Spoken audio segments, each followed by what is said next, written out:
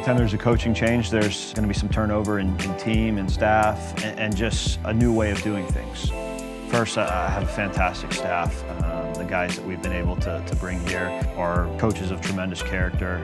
They really epitomize the values that we want at Belmont and just have been awesome to work with. Same goes with the team that we have. I think the character of the players we have to continue to work as hard as they did every day in the fall, to respond to adversity well, was just a great mark of their character as well.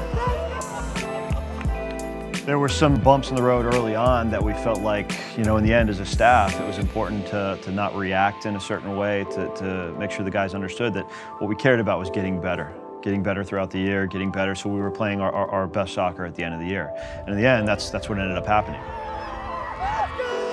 Winning breeds more winning. You can always feel that momentum within games, within programs. And Rick Bird spoke to the team before a pregame meal, and he talked about his first year as the coach here. And he just said, you're not always going to be able to measure yourself by results. You want to measure performances early on.